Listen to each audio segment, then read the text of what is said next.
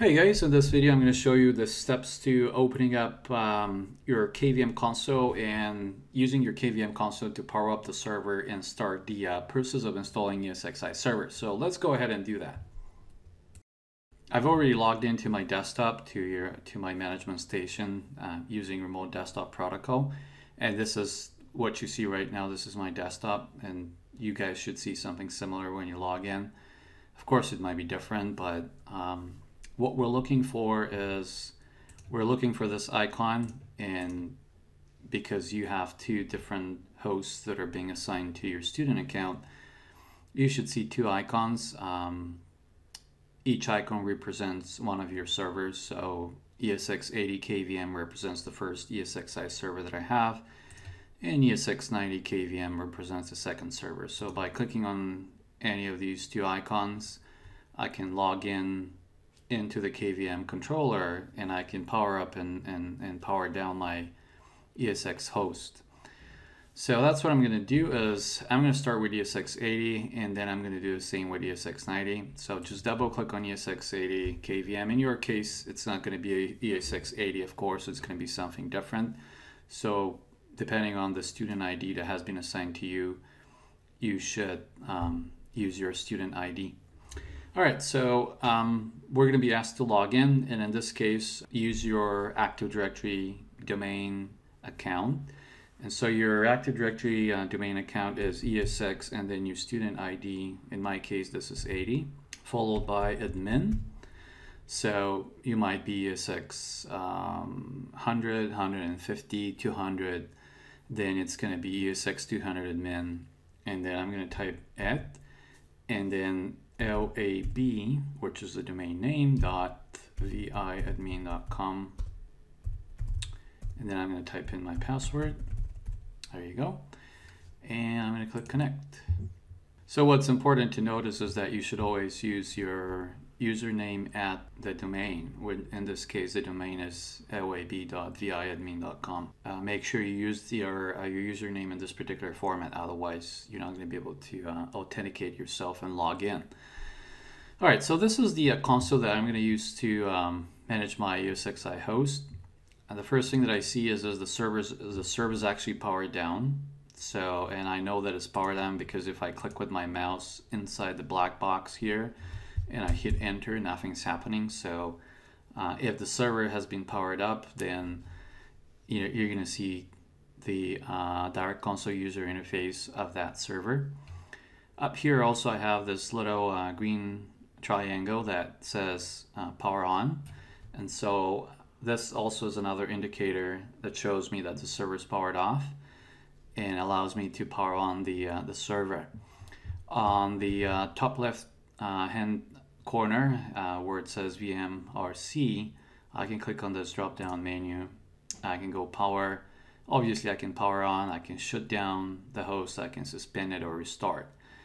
And those are basically the main menus that you're going to use, and also the removable device. If you decide that you're going to be using an ISO image, you can basically attach an ISO image to the console, and then you can boot off of that ISO image. But we're not going to do that. What we're going to do is we're going to install ESXi server using PXi server that runs on our network. And so for that reason, I'm just going to power up the host, and it says powering on. And the moment you see this port here, the BIOS screen, and it counts 0506 and so on, you can basically hit escape, and that's what I'm going to do. I'm going to hit escape, and that brings the boot menu. So from the boot menu, what I'm going to do is I'm going to go and select my first network card in the list. The network card might be called different in your case. It doesn't matter.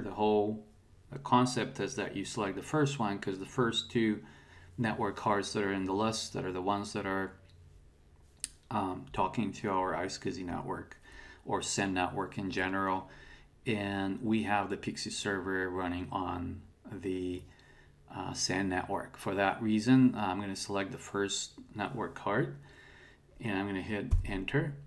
And what's going to go out, what it's going to do is it's going to go out and it's going to try booting up off of the PXi server. It obviously did boot up off of the PXi server, because what we see right now is this is the This is the menu of the virtual appliance that we use for deploying ESXi server across the board. And using the arrow keys, I can just scroll down and look at what are the possible, or what are the available versions of ESXi server that I can install, and I can choose the one that I'd like to install. For example, I can install ESXi 5.5 if I'd like to.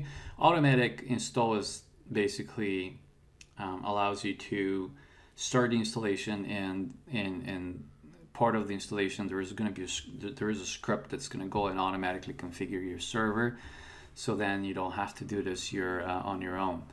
But most likely, because we're trying to learn and understand the technology, most likely you're not going to use the automatic mode. Of course, most of you guys are going to go and do the manual install. So if you'd like to install ESXi server 5.5, you just go and select ESXi 5.5 manual, and that would install version 5.5. If I scroll down, I can see other versions. For example, I can install ESXi 6.0. And not just that, I can also install ESXi 6.5. So depending on which version you want to start with, you can install 5.5, you can install 6.0, or you can install 6.5. 6.5 being the latest version. It's not much different than the previous versions. So from learning perspective, it's probably better if you do all of them. You go install 5.5, and then you look at it, kind of go through the settings and configure it, and then you can go and do 6.0, and then you can go do 6.5 if you'd like to, right? If you're not interested in the previous versions, you can just go straight to 6.5. There isn't, the difference between the versions is actually, I can't think of a difference really. From my perspective, I think they're similar in terms of the user interface, in terms of the administrative interface that you're going to see, because all of them, they have a direct console user interface there. And basically once you have them installed, you would go and configure the IP address, the DNS settings, and you're going to assign one of the network cards for management. And you're going to do the same for all of these 3 different versions, and it looks the same, and it works the same. So you get to choose whichever version you'd like. If you want to learn all of them, you just go for 5.5 first, then go in the sequence. In my case, what I'm going to do is I'm going to select ESXi 6.5, and I'm going to install the latest version. I've already done this for 5.5 and 6.0, so I already know what they look like and how can I configure them. So the whole point here is just to show you how the process works, and then in a separate video we're going to show you the process of configuring ESXi server. This particular step only shows you how to use the KVM, the keyboard video mouse controller, to start the process of installing ESXi server. So I'm going to select ESX 6.5. I'm going to hit enter, and what's going to happen is ESXi will go out and it will start pulling all the modules that are part of ESXi 6.5, and it's going to start pulling those modules from the Pixie server, and will load them into the memory of our host. And the whole idea is once you have all the modules loaded into the memory, then you can start installing the actual server, right? Because it's an operating system like any other operating system. First, you need to load all the modules that are part of the operating system before you can actually install the operating system onto your server. So that's what we're going to do. It might take a little while to load all of these modules, and sometimes it might look like it's not doing anything, but don't worry, just be patient. It's just going to take its own time, and it might take, sometimes might take 10 minutes, might take more than that. If it happens to be slow, just leave it alone for about 5 to 10 minutes and come back and just continue with the installation of ESXi server. What we're seeing right now is this is sort of the direct console user interface, the familiar interface that you're going to be using from now on to initially configure your ESXi server. And so for that reason, we're just going to wait. And what's going to happen is at some point it's going to come up with a message saying, you know, would you like to install ESXi server onto that server, onto this host, right? So that's what we're going to do is we're going to just wait for all the modules to be loaded. All right, there you go. It says welcome to VMware ESXi 6.5 installation. And it also says that ESXi installs on most systems, but only systems on VMware's compatibility guide are supported.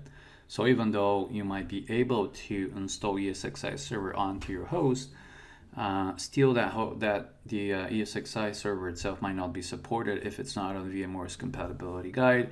And of course, they suggest that you go and check VMware's compatibility guide. They give you the link. And so from this point on, if I hit enter, it will start with the installation.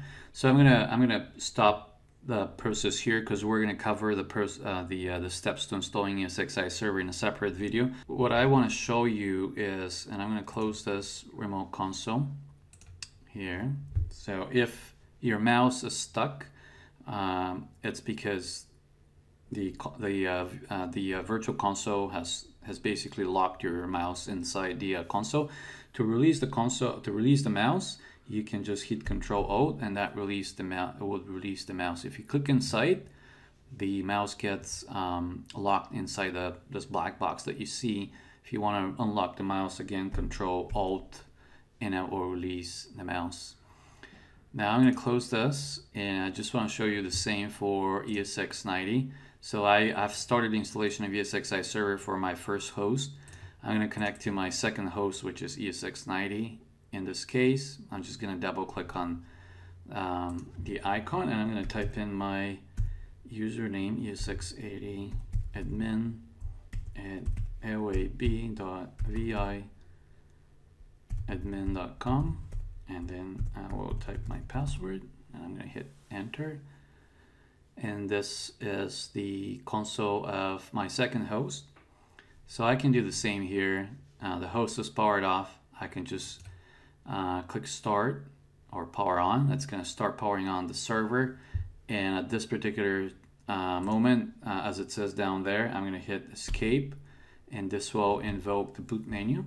I'm going to scroll down to my first network card. I'm going to hit enter, and it will go out and it will get an IP address from the Pixie server, and it will show me the options that I have when it comes to installing different operating systems. And I'm going to select again ESXi 6.5. I'm going to hit enter, and it will start loading all the modules. So the same, basically when it comes to installing and configuring ESXi server, we would be doing one and the same thing for all of the servers that we have. So we install ESXi server on the first server, on the first host that we have. We configure IP settings and the DNS settings, and then we go and do the same for our second host. All right, so that was how we connect to our virtual KVM console, and how we power up our server, and how we start the process of installing ESXi server. If for some reason you want to power down your server, you can just go here where it says VMRC. You go power, and you select shut down guest, and this will shut down the server. And as you see, it says powering off, and now it's powered off. And again, we can power it on if we wanted to. So yeah, that's what it is. All right, I'll see you in the next module, and we'll show you the steps to installing and configuring ESXi server. All right.